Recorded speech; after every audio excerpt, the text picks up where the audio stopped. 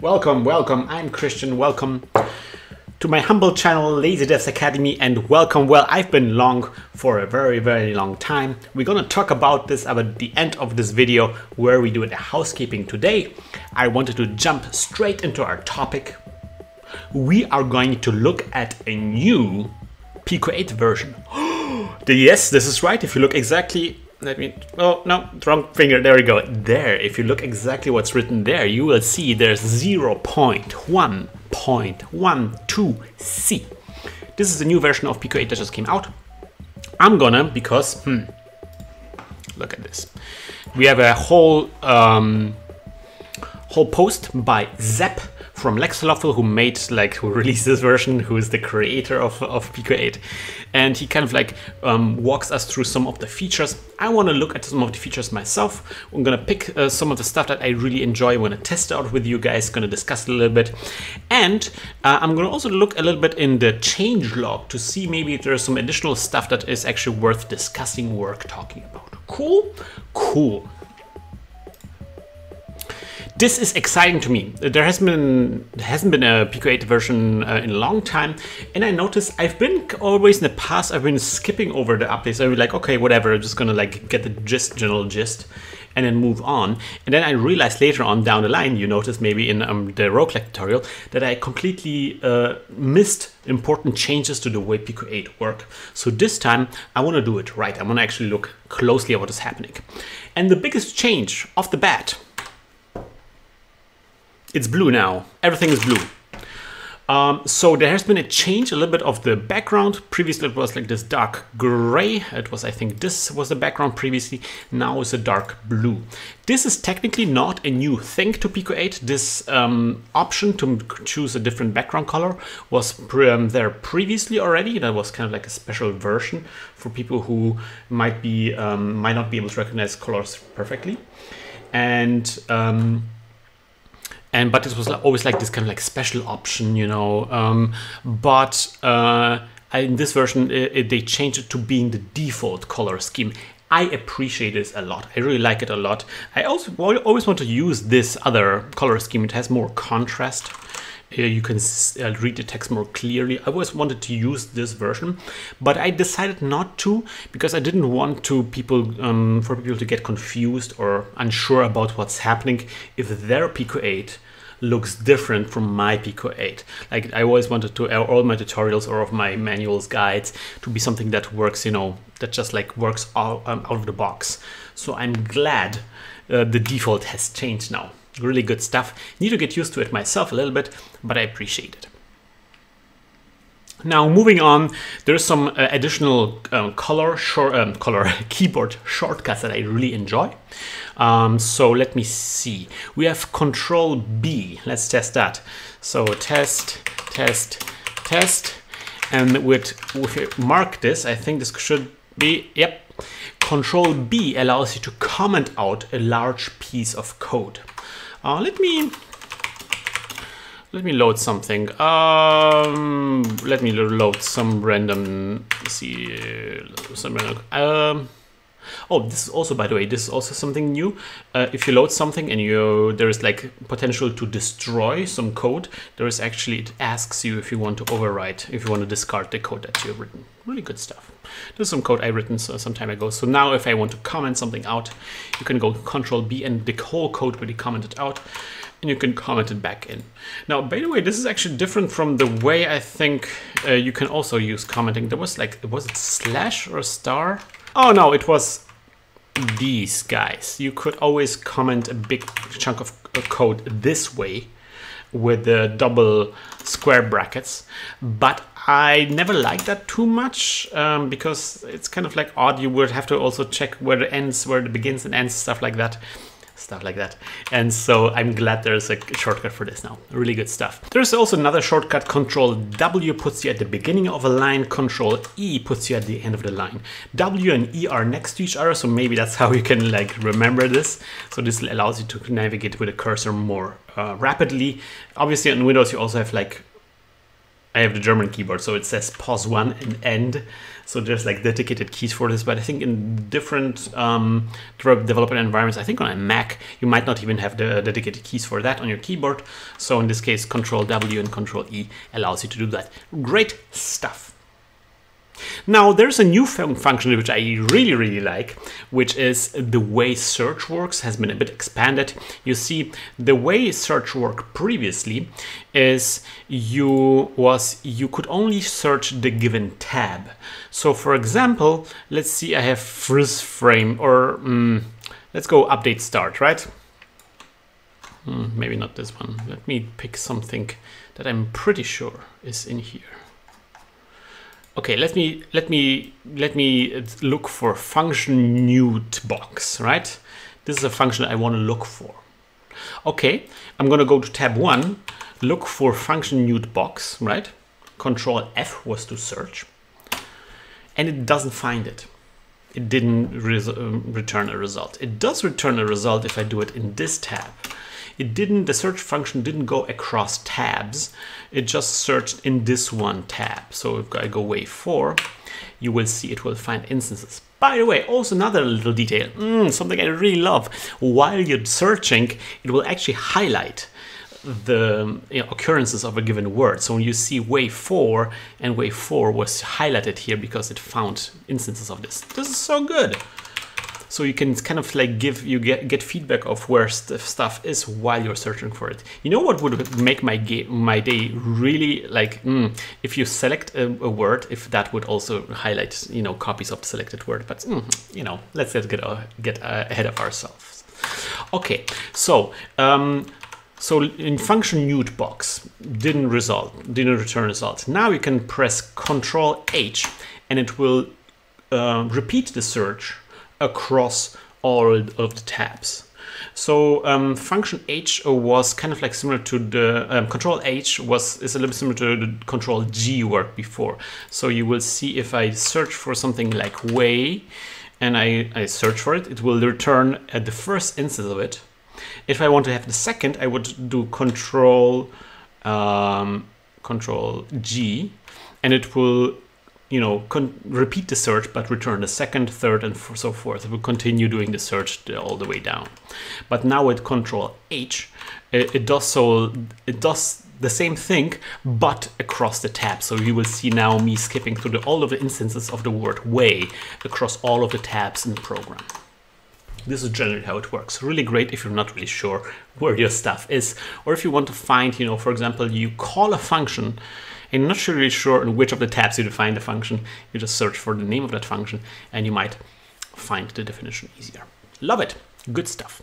Okay, the next one is going to be a bit difficult. The next one is about the blue dots. Let me load up maybe something that will exemplify the blue dots.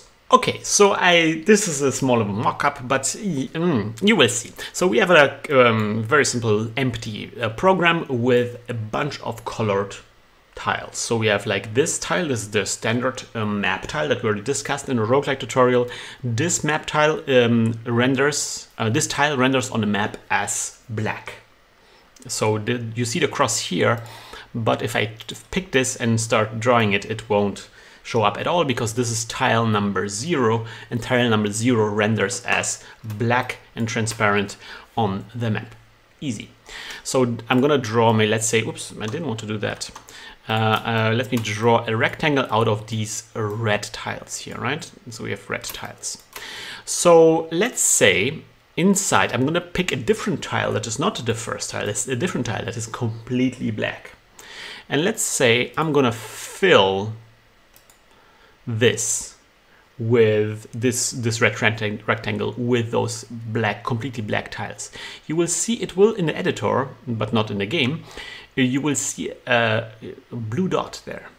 The blue dot indicates that this tile is completely black, but there is a tile there potentially there that is just painted black, but it's not the tile that is the empty tile. That is kind of like to differentiate the empty tile and tiles that are completely black but are not the empty tile. That's a little convenience here, because most people who used those black tiles would then have to, like, during development, they would have to like somehow mark them, because it was important, with a dot or something. Let's say let's mark them with a yellow dot, for example. So now we have like a yellow square here, so you can tell which tiles have been painted black and which tiles are actually empty. But now the program does it automatically. It recognizes which tile is completely black and will give you this little help, this little hint in the editor. Those won't show up in the game, however. It's just like something for you. If you work a lot with the map editor, I guess this is a huge help. Now, we have been dancing around the bush. Beating around the bush.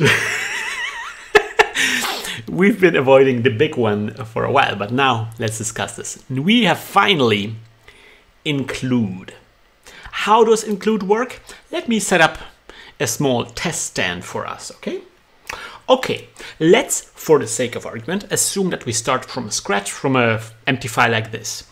We can now, with the include statement, we can take some other file that we have, some other code, and kind of like paste it in here, but not like in a copy and paste kind of way, but it will get automatically pasted in when we run the code. So it's not pasted until we run it. So let me show you, for example, something. I'm going to write a magical thing here. I'm going to go #include test.txt. Test.txt is a file that exists in the same folder. I just included that file into it. So now it's technically, although it's a different file, it's part of this code. And if I run this though, even though there's no other code here whatsoever, I'm going to run this, and you can tell it does something. That's because all of the code, there's an init function inside the test.txt function. I'm going to show it to you right now. Whoop! There we go. So this is the test.txt function. Let me zoom in a little bit. And as you can see, it's standard Lua code, it's standard PICO-8 code, it's an init function that does all this stuff. But the trick is now that this whole code is kind of like exported or outsourced into a different file that can sit somewhere on my PC, and it's not part of the file that I'm editing when I'm doing when I'm working here in PICO-8. So why are we having this? Well, there's multiple ways in which this helps us. I think there's like two very important things.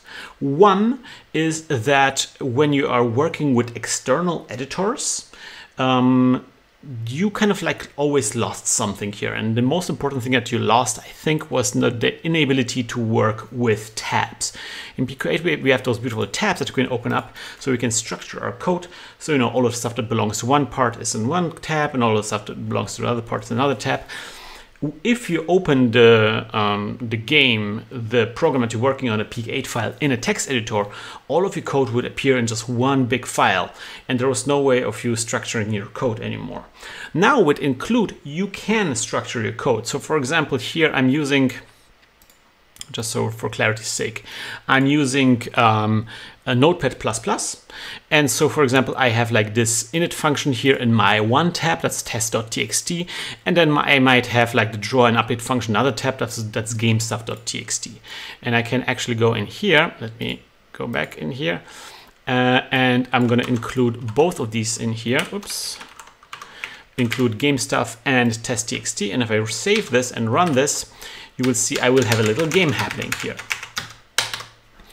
And so, but I can now edit, like work on this program in my external text editor and having like a more, more screen resolution, more screen real estate, my own syntax highlighting, all the comparable tools of an external editor. You aren't like confined to this little pixelated window here that we had before. A lot of people enjoy this kind of way of working PICO-8. And so now you have more tools at your hand, at your disposal, to facilitate this way of working. One thing that we should keep in mind is that this is not a trick or a tool to get around the token count. So you will see, I'm going to comment this out. I'm going to save it. And if I type info, you will see it has 0 tokens. But if I bring these guys back and save it, and type info now, you will see 76 tokens. So when I save it or when I export the program, all of the files that I included are pasted in here, and they will count towards the token count. So there's still a bit of an issue when working with standalone editors where you're not really aware of how many tokens you use unless you go in here and you type in info to see how many tokens you used. Okay. There is another cool thing that you can use with include, which is you can build up your own libraries of things, of functions that you use quite often. And so, for example, you might remember if you watched the pork-like tutorial, I had like a tab, it was tab number 3, and that had like all those cool functions, for example, drawing text with outlines. That was cool. You could do that. And so, yeah, you can actually now create like a text file or something that has all your favorite function that you use over and over again for every program. And you can just, instead of like copying and paste it every time, you can just include it and bam, it works. And so you can even, and that's something that I found really, really hot, you can even include other PICO-8 files and even include specific tabs from other PICO-8 files. So here's an example of how that works. So now I included pork P8, that is a file in the same folder, but the :3 means that it included only the tab number 3 from my pork P8 file. So if I run this now, not much happens, but now I have at my disposal, I can use the functions from that tool. So for example, let me just for a second copy in the text, the code from test.txt.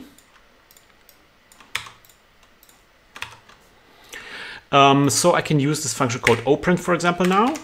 That was kind of like part of the code that is in pork P8, in the tab 3 of pork P8.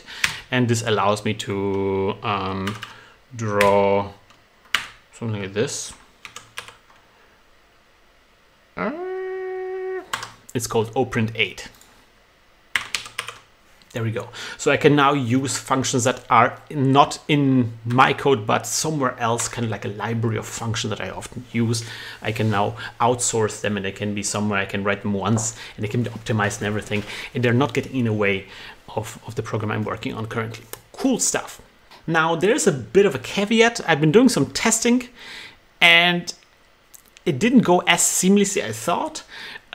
So it seems to have sometimes, like you might notice, like in my test here, and let me move it to the side, you might notice that I have some additional lines here, right? Well, that's because if I remove those additional lines, I get weird errors. Yeah. I'm not sure where that comes from. It sometimes seems to like get some issues with some weird characters that sometimes creep in, and it like kind of like chokes up on the characters. There's a lot of things that can go wrong with encoding and special characters, invisible characters in text files, and it seems like it's not all of the bugs are ironed out just yet. So just keep that in mind, that there might be some issues working with this. Generally, the version I'm working with currently is 0.1.12c. And if there's any bugs that we're gonna get found in this revision, we're gonna get C, D, E, and so forth. And you should always make sure that you have the newest version happening, because quite often there's bugs that appear. Right, so that was about include. A lot of people were waiting for include, and I'm glad that we have now this option here as well. Now let us move on to some additional functions and additional functionality that we have now with PICO-8 as well, with the tool set. One thing that I kind of found fun is that there was a function called cursor. Let me show you real quick. So something like this, it looks like we print some text on a screen, and you can see we're using the function cursor and the function color. The function cursor sets the text cursor where text will appear next at a given position, and then you can start printing there at this position. The text color sets the color of the text or anything else to a certain color. Something you can do now is you can roll cursor and color into one thing if you just supply the 11 here as the third parameter. So now you can like do it in one line. Saves a bunch of tokens if you work with these two functions a lot. I kind of like thought it was like a neat way of ironing things out. But something that I find more interesting is that we have a new way of, or a slightly upgraded way in which a line drawing works. So let me show you real quick how that works.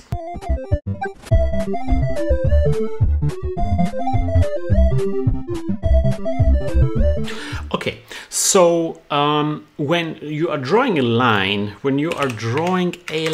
right? So you would specify the starting coordinates and the end coordinates. So there's like 4 numbers that we'll specify. Starting coordinates, let's say 0, 0. End coordinates, let's say 64, 64. That should get us a line from the top left corner to the center of the screen, right? Like this. Good. Something you can do now is you can leave out, you can just supply 2 numbers, just 2 numbers, just like a set of coordinates, x and y. And it will draw from the last position it draw the line to this coordinate. So it can continue drawing a line. And that's something that we're doing here when we're pressing a button. We're just drawing a line to a random location from the last position where we've drawn a line to. So you can see we're drawing a line here, and I can, we're gonna get a star here, that's funny. If we leave this out, or if we put this line in here in init function, you can see it draws a line to the center of the screen. Now when we press a button, it will draw from that position to a random position. And if you press a button, it will draw from that position to a new random position, and then from that position to a new random position, and so forth. It's just like a new behavior of the way the line function works. Nothing like revolutionary, but it might in some cases save you a bunch of tokens, make things more efficient. There is like basically a program tracks somewhere in the background, behind the scenes, it tracks somewhere the last coordinate to which a line was drawn. And you can take advantage of that. Really cool, I like it. I wonder if there's like some people who are working on like these polygon drawing functions that were posted around in BBS, if they can like somehow make things faster or more efficient, or the more token efficient. Looking forward to see what people will do with that. Now there's a new function here as well, which is maybe not quite as exciting. There's a bunch of new functions basically that are in here. So let me see. So we have next, the function next. We have raw set. We have raw get. We have raw len, and we have raw equal. These sound exciting, and maybe they are, but I am not as I try to get behind what they're doing, but it's kind of like very like behind the scene kind of stuff that comes with Lua, with the programming language Lua, that Pico-8 didn't fully implement so far. Now it's fully implemented, so it's kind of filling in all the blanks that were there before. I kind of like maybe we'll go into details what next does, but before we do, like raw set, raw get, raw len, and raw equal. So these kind of like deal with something called the meta table, and there was actually some functions already that dealt with the meta tables. Set meta table, right? Yeah. So you had like the option to change the meta tables. What are meta tables? Maybe there's some better people who are more experienced with Lua in the comment section that can clear up what meta tables are. Basically, when you are dealing with objects and with variables, there's stuff happening automatically in the background, and raw set, raw get, and so forth lets you circumvent that, lets you kind of like edit the values without triggering some side effects, and set meta table lets you modify those side effects to your advantage. I saw an example of somebody using like these kind of functions, for example, to disable that thing in Lua in the Pico-8 where you automatically define a variable when you assign it a value. So you would say something like test equals 5, and that creates a new variable called 5. You can disable it. So if you go test minus 5 equals 5, it actually doesn't do anything. It throws error. You would have to say something like define test to define the variable test, and then you can start using it. Some people prefer it this way because they don't want to accidentally, with a typo, create a bunch of variables and have like these very difficult to track down bugs. They want to make sure that all the variables that exist are the variables that they want to exist. And they would be able to create this behavior using these functions. Now, I wasn't able to make the sample code work in Pico-8, so I can't even demonstrate that. I would love it if somebody who's really experienced with Lua would able to show us like some practical examples of what you can do with those functions. But so far, I think it's safe to, if you're not into like those behind the scenes kind of stuff, it's safe to ignore them. I'm glad that just like there's like, you know, Pico-8 is getting closer to what the original Lua is, because that's quite often where people who are struggling with Pico-8 kind of start looking for code that was written in different environments that use Lua, and then they get frustrated because some things might not be fully implemented. So I'm glad these things like Lua in general and Pico-8 are coming closer together. This is good.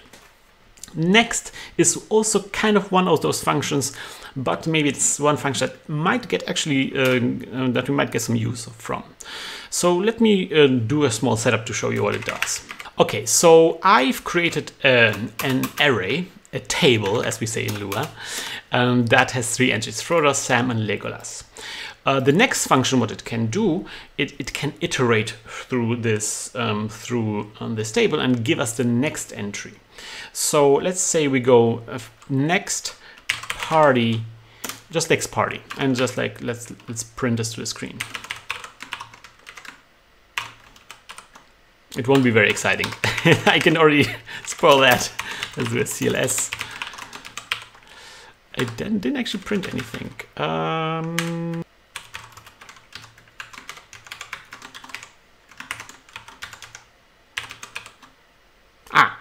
There we go. Okay, so this next function returns 2 values.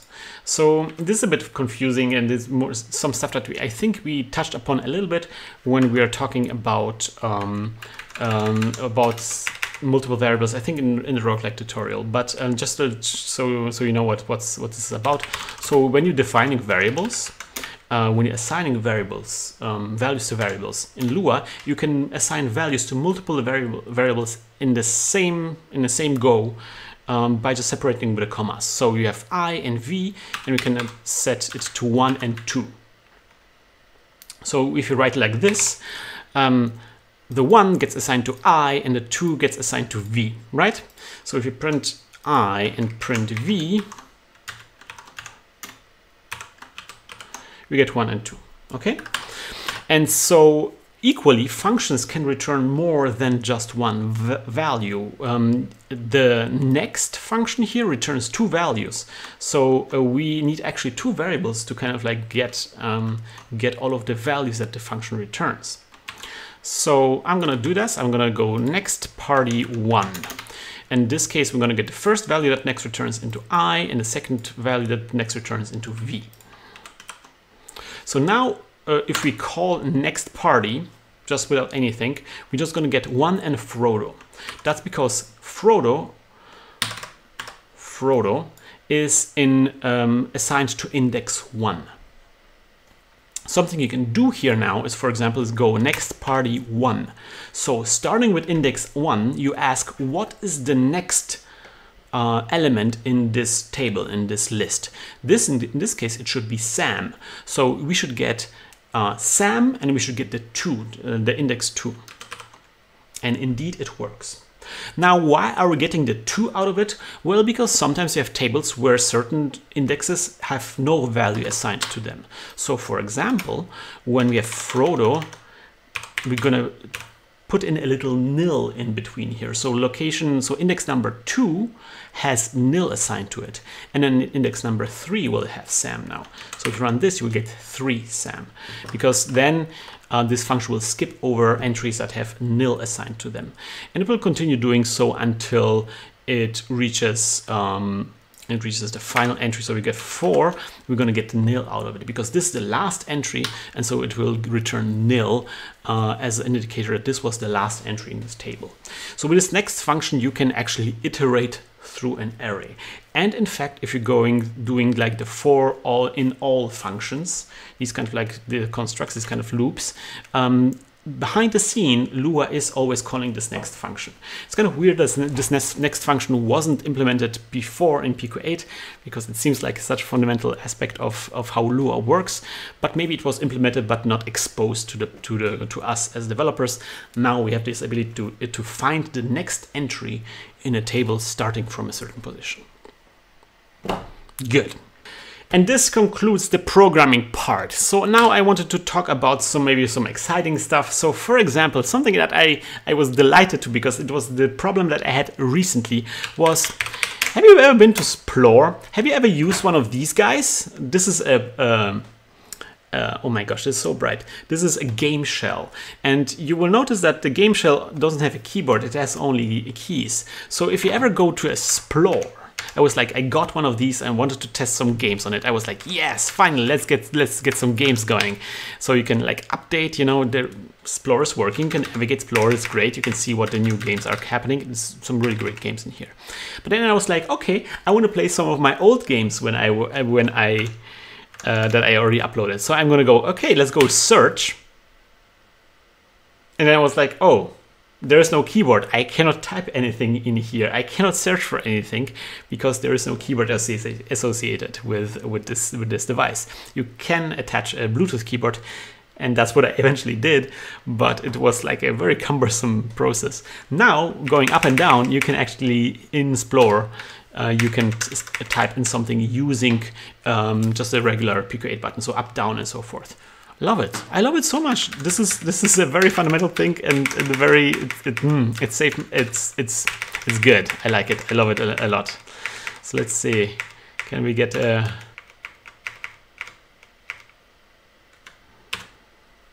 There we go. My chance sweet buns, and it allows me to find this. Something that is also possible here now is you can press enter. And then there's a new function here in this menu called Search Christman. So you can search the creator of this card and see what other cards they uploaded, except from that. So if you do that, you will see all of my games here, and you can see what kind of stuff I uploaded. There's some weird untitled stuff here that I'm not sure why it's there. Anyways, there's some sample tutorial code and all of the games I've uploaded here. So this is really nice that you can also look for authors. And then finally, something I also really enjoy is there's a kiosk mode. Let's imagine ourselves in the future we are famous Pico-8 developers. We've been invited by a trendy club who they want to make a video game exhibition about the cool independent kind of stuff, and they heard about you. They want you to show up with your stuff and show off. You will have like a, you know, like a booth. You can put up your PC there, and you can show off all your games. You can load up all your Pico games, and you can show off your games to all of the Patreons there, to the club, and they will check out your amazing games. They really will love you. But alas, how are you going to show multiple games in Pico-8? Because then, you know, you set up your PC, you run Pico-8, and they can play. You get some drinks, and when you returned, some guy who was drunk just mashed some keyboards, destroyed everything, like exited Pico-8, maybe deleted the files from the PC, or maybe started running different games on Pico-8, you know, had control over the PC that you didn't want them to have. Well, so you can now boot Pico-8 into this kind of kiosk mode that kind of restricts the kind of stuff that you can do with Pico-8. And you can do this by, pardon the fact that this is a German version, by starting Pico-8 exe with -kiosk attached to the end of it. So if you run this, it will boot into a Splore that only allows you to access the favorites. I don't have actually any favorites in this version of the My Pico installation, so there is actually nothing that we can do here. But if I had some games set as favorites, let me. And you can see we can shut down Pico-8 still, but we cannot like edit the code or anything. So now if I launch my, now that I have some favorites, if I launch my Pico-8 with the kiosk mode, you can see all of the games that I favorited. In this case, it's going to be all of the games I have I created myself. So this is how you can use Pico-8 to be kind of like this kind of arcade machine where you can load multiple games on it. Cool stuff. Now, the final thing I want to discuss is also something that I've been looking forward to a lot, which is the new HTML5 template. Let me show you how things were. Look, this is not a game I created. This is a game that one of my students created. You can play it. I think it's uploaded to the BBS. It should be. It doesn't matter. It's just like one of the old templates, HTML5 templates that I had. If you export Pico-8 games to HTML5, you will create like an index HTML version of index HTML file that opens in a browser where your game is playing inside, and it would have like these kind of buttons at the bottom, very fundamental controls. Now there is a new template that looks like this. So this is from one of the games I made. This is Breakout Hero, and you can see it's a bit different. First of all, the buttons are here on the side. The buttons are here on the side here, and there's also additional functions that weren't there previously. And also you see the behavior of the card itself is different. It kind of like scales with the window, whereas before it did not scale. It just like ignored the size of the window. Now it adjusts the size of the window to a certain size. Beyond a certain size, it doesn't scale up anymore. So that's actually good. I exported some of the games that I had previously on websites like itch.io, and it looks really nice, really way bigger. And I should have done that myself previously. I should have just made the videos, the games bigger. So anyway, so this is really nice, and something that I also really appreciate with the new template is now this new button here. This new button shows up the control scheme, because I noticed that was quite often the problem with games that I exported and uploaded like itch.io. People would play them and they would have no idea how to control them, and they would like write angry comments, even though I had like the comments in the description of the game, but people wouldn't bother to look for them. They would be like, I just pressed buttons, didn't work, broken game, lazy dev. But now I think like having like this button here, like this little controller in the corner, might lead more people to be like, wait a minute, maybe this is controlled differently. Maybe this is not something that you control with your mouse. Maybe I have to actually press some buttons. And in fact, in this menu, when you press buttons, you will see that things are happening. Something that's weird, by the way, is that so each button is so we have like the circle button, that's C. Z, but also N, but N is not listed as one of the options here, so it actually misses some of the button layouts. So maybe we should add them as well, or maybe I'm not sure why M and N are here. But anyways, yeah, so you can like see the buttons as you press them, so you can test them out and see if they're working. You can see if joysticks were detected. That's also something new. Like if you have gamepads installed, they would also, I think, work here in the browser as well. Something I would love to have is an opportunity to remap controls here in this menu. And I think that is something that has been said that comes up later. Also important, the pause button actually pauses the actual game. Previously it just like did nothing, like nothing happened.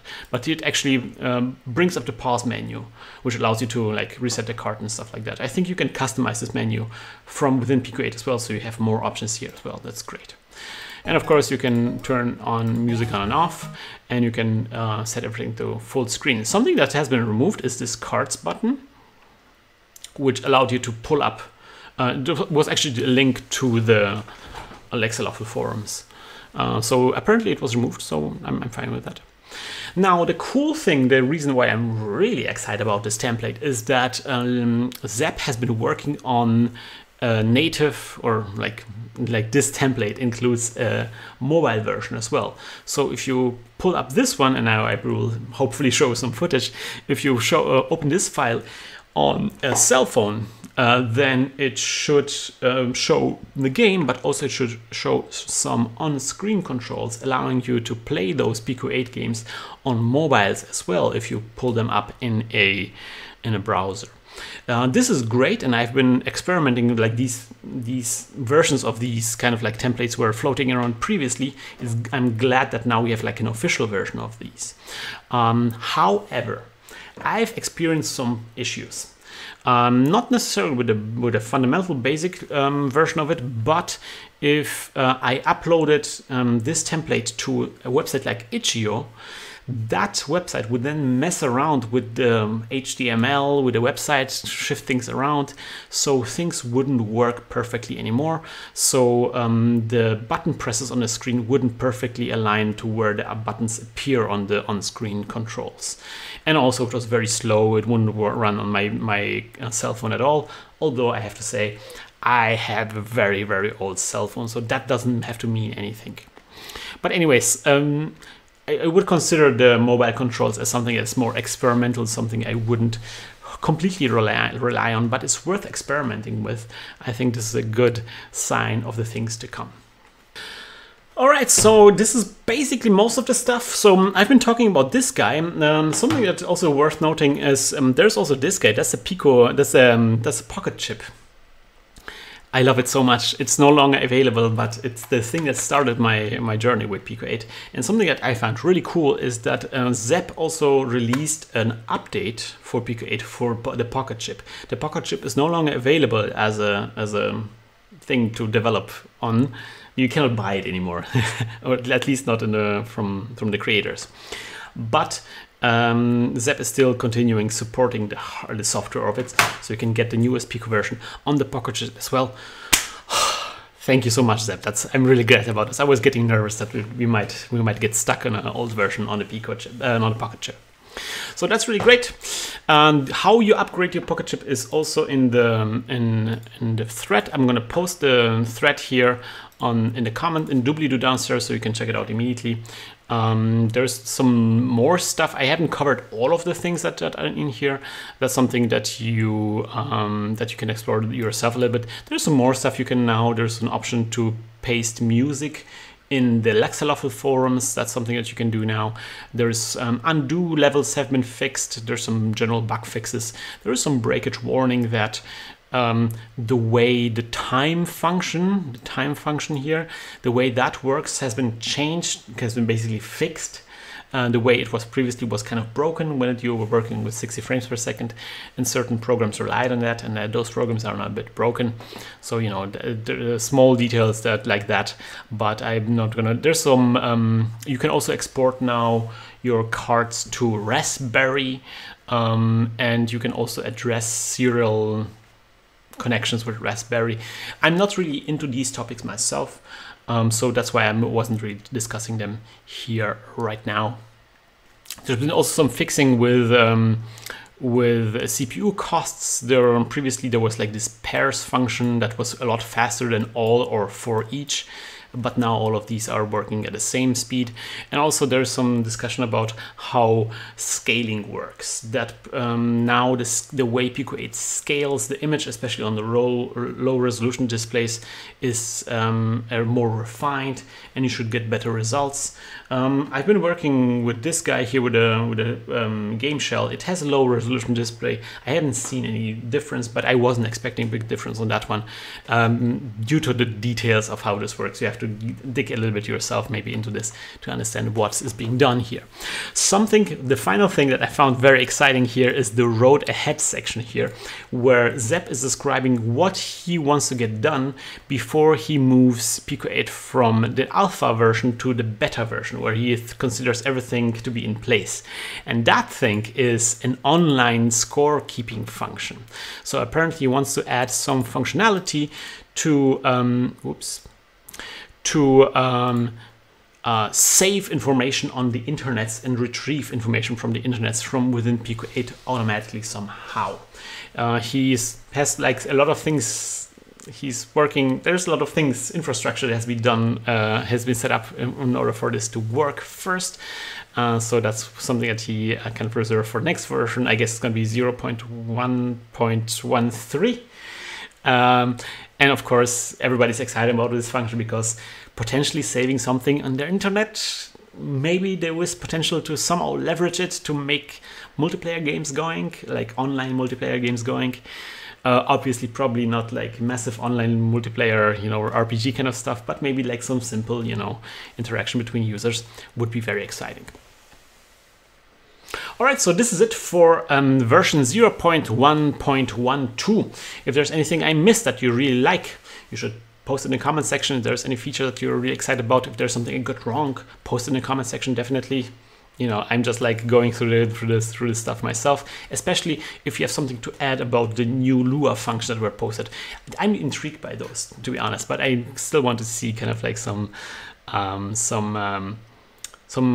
professional person dealing with them.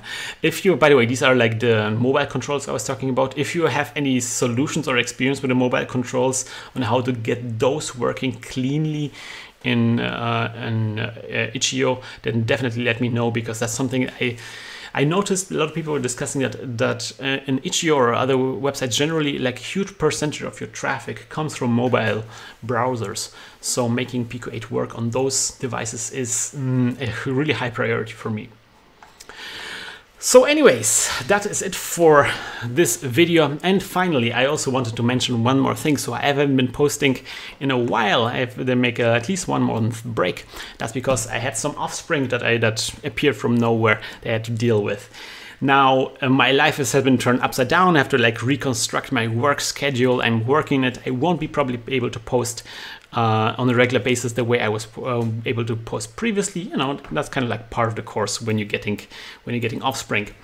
But yeah, I will try to do at least, you know, 1 video every now and then, try to get back on the horse, so to speak.